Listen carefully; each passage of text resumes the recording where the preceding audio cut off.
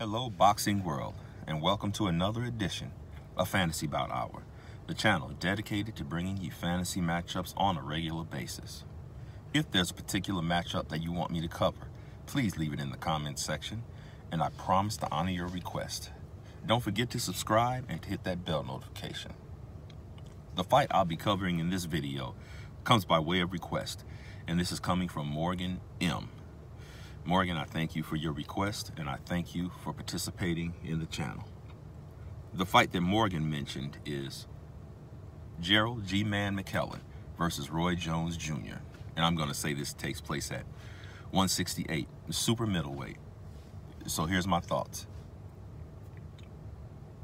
Gerald McClellan, he's gonna bring the fight to you.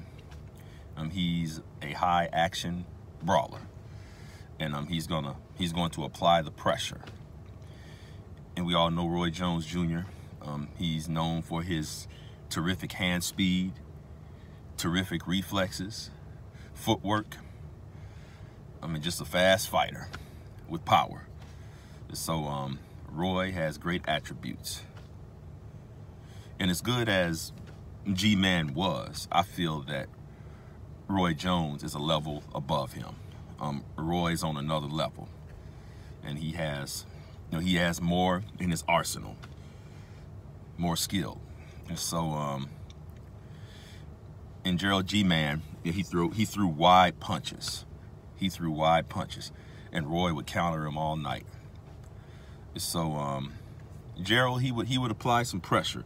He would have Roy Jones up against the ropes, and he would get in some good body shots, and he would put in some work for this fight.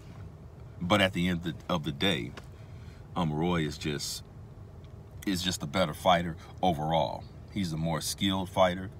He's the more technically sound fighter. Although he's unconventional, and although he does break some rules, as far as the fundamentals is concerned, he had the reflexes to get away with it. So I'm going to go with Roy Jones Jr. by late knockout. Thank you for tuning in, and I will see you on the next video.